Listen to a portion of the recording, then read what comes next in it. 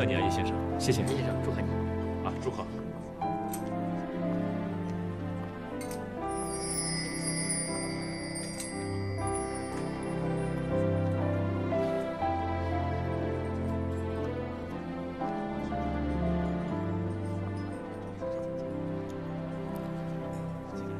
我还以为你这位护花使者成功隐退了呢。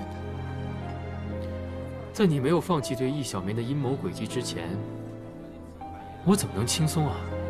哼，真伟大！你这样保护易小棉是为了什么？就是为了把她成功的送到叶航轩身边。你现在喝的这杯红酒，是不是有一种苦涩的感觉呀？ 你想说什么？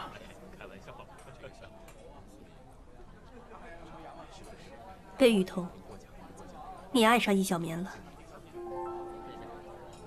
恐怕你弄错了。我跟易小棉只是普通的朋友关系，仅此而已。你说这句话你自己信吗？失陪。 妈，我把小棉给你带来了。伯母你好，你好。今天是公司的庆典活动，所以随意一些好了。啊，对了，航轩啊，今天事情特别多，你先过去，帮忙看一下流程，把易小棉留给我，让他帮我照顾一下客人，好吗？妈，你要好好照顾小棉，不要让他应酬。 我会心疼的。放心了，那就好，慢慢聊。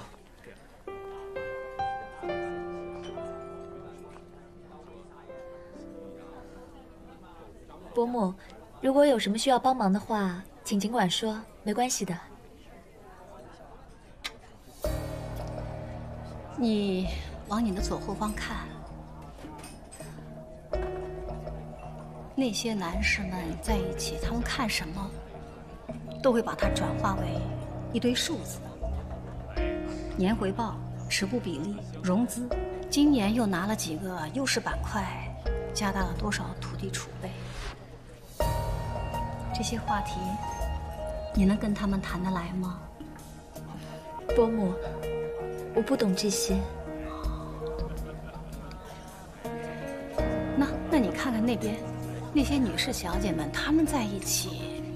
无非就是在聊什么设计师出了什么新的创意，什么品牌又有了限量版出来。之前沙叶琪小姐把他们哄得团团转，你行吗？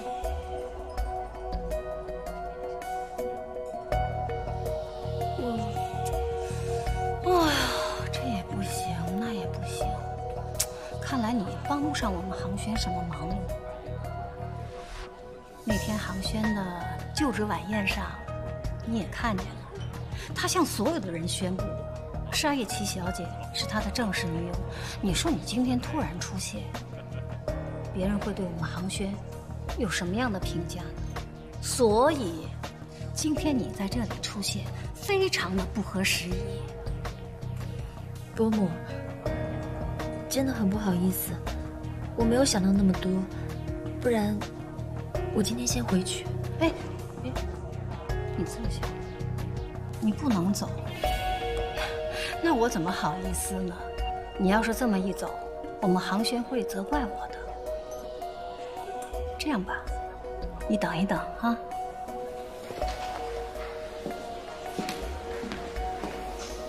你去把北雨桐和沙月琪小姐请过来。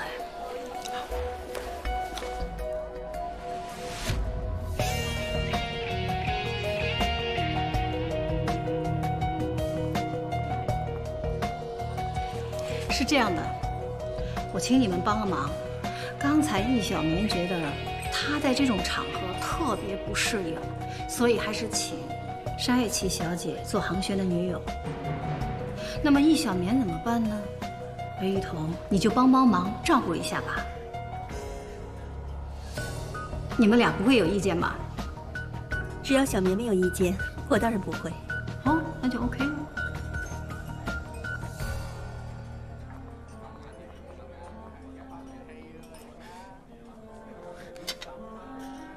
你到底怎么了？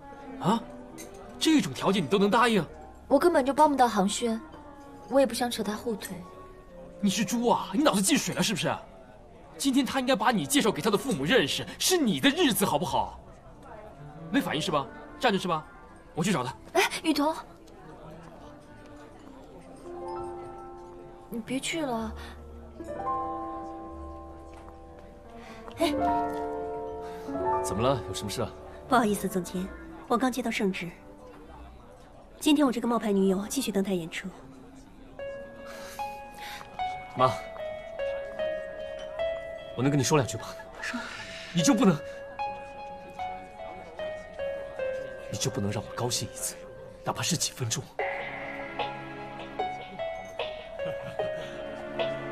如果你把易小眠介绍给大家，如果你今天不给我这个面子，那我告诉你，你永远就没有这个可能。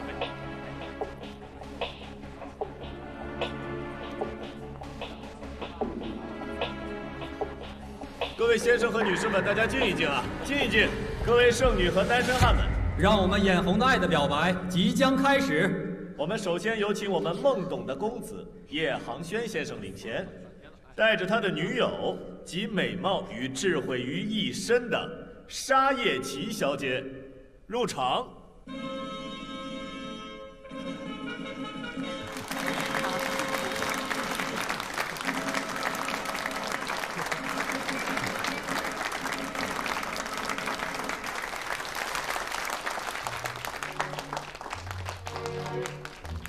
叶航轩先生啊，可是我们商界的后起之秀，可谓精英之才呀。此次能够担任嘉荣公司地产项目的总监，真是我们公司的一大幸难过了。在这里呢，我代表嘉荣公司的全体员恨我吗？向叶总监表示衷心的谢意。撒谎！你心里恨透了我。你心里在想，明明是应该我站在航轩身边的，可是你不想想，你配得上我们航轩吗？伯母，你这是什么意思？很不巧，我听到一些关于你家庭的传言，你没有父亲，母亲在外面名声很不好。我们航轩出身这样的家庭，怎么会娶你这样一个家世不清白的女孩呢？伯母，